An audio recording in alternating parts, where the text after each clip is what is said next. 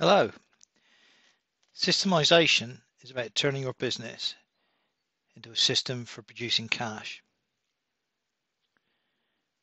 It means turning your business into a business that works without you, one that works without you doing all the work or controlling everything that happens and making all the decisions. For most business owners, that means changing the way they run the business and changing the way they think about the business. This systemization plan is a simple way to identify what you want to change, plan the necessary changes, and to keep track of your progress as you systemize your business. It works around self-assessment and target settings. You can see on the screen there are two main areas. The area here is about how you spend your time and how you think you should be spending your time in a systemized business. The lower area is 7 key systemization areas for your business, each of which are defined as different stages from 0 through to 3. And again, you self-assess where you are, select where you want to be, and choose some appropriate actions. So let's just quickly look at the time area. We're doing this, supposedly doing this review on the 23rd of June 2015. The idea is that you review, assess yourself, select some actions, and then sometime later, a month or 3 months later, come back and review progress and select some future actions.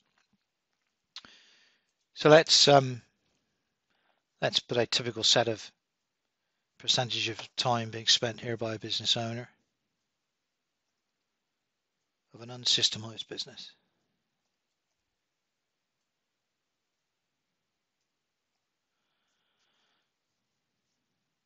So you can see this business owner spends most of his or her time on business development, sales and marketing, and operations, delivering.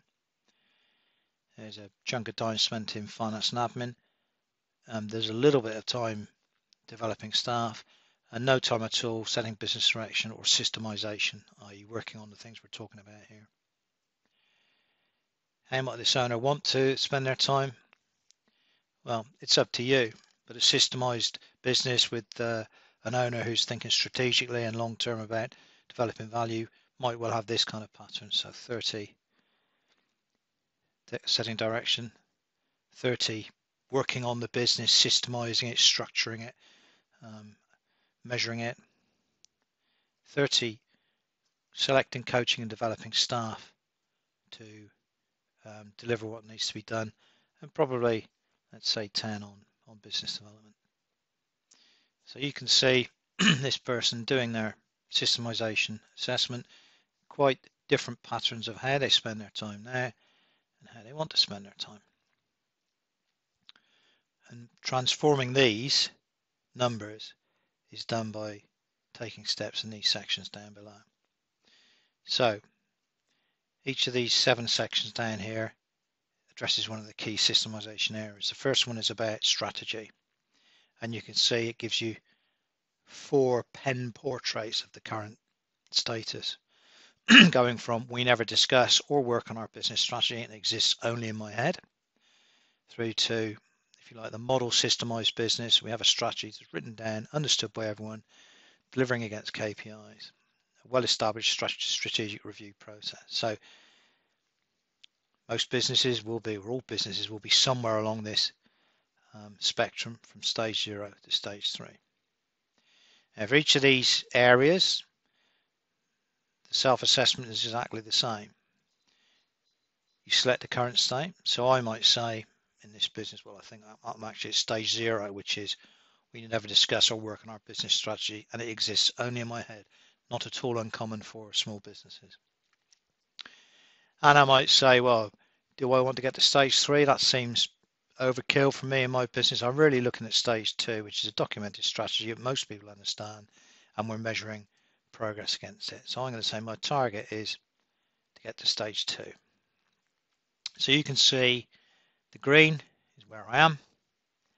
The red is what I want to achieve in this business.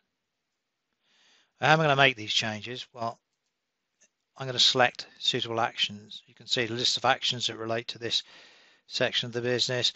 Stages 0 to 1 is one action, and then there's further actions down as the business owner progresses through a sequence of actions to get them to the point where they're running a model systemized business. So we're going to choose run a strategy workshop as a good start point on starting to think about an explicit strategy.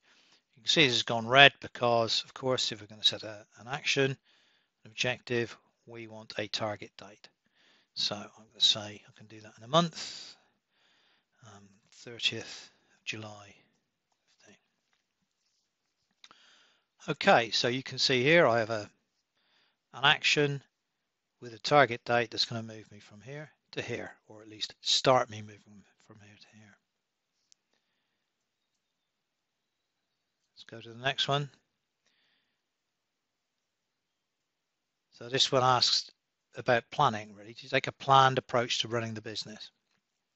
And everything from stage 0, there is no plan, we're completely reactive, and everything's a bit of a surprise to us, through to the model systemized business, which is running a live business plan as a dashboard for the business, financial and non-financial targets, reviewed effectively each month, and actions carried out accordingly. So a real spectrum from one to the other. And so I might think in this business that, well, actually, I'm not doing too bad. I'm at stage 1 here. We do have a business plan, and we do occasionally refer to it. Sometimes we look at our financial performance figures. So we're not completely without any kind of planning, but we're not too grand. So I might think, well, I want to get to, actually on this is so important, I really need to get to stage 3 here. I really need to get to this live business plan, which we're using to control the business. So this is where I am. This is where I want to get to. What am I going to do? So I'm looking for an action that's going to take me from 1 to 2. And the first one there is to start scheduling a monthly management review. So a plan is only any use if you use it to control things. So that's why we need this monthly management review.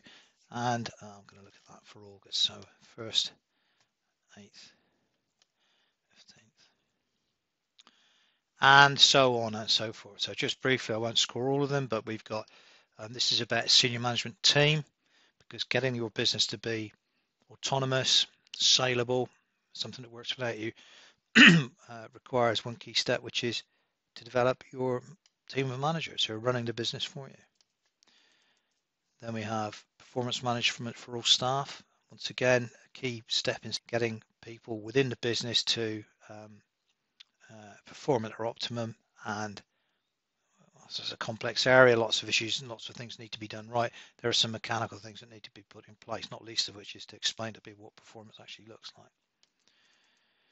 Then we've got, this is about delegation and reliance on you. How long can the business work without you getting involved? Well, all the way from stage 0, where you do everything, make all the decisions, and it would stop without you, through to this ideal situation in the end, I never get involved. So perhaps that's what you're aiming at. Core processes, what are they documented? So no documentation through to fully documented, where anyone who knows broadly what they're doing could pick it up and run with it, and a couple of stages in between. And then finally, key performance indicators. How well are you tracking your core process, which is business development, operations, and finance, with key performance indicators? So nothing through to everything, and really using them to drive the business, and a couple of steps in between. So having made those changes, made that self-assessment, decided some actions with target dates, you can save this system, this plan as a dated version of it, because never forget, what you want to be able to do is to take this, copy it, give it a new date, a new file name, and compare and contrast how you've progressed. So first of all, we'll just quickly look at how the thing looks if you want to print it out. So you can see here we have the how you spend your time and your self-assessment of where you are and all the things that need to be done. So you can print this out over a couple of pages, and you have a systemization plan which you can use.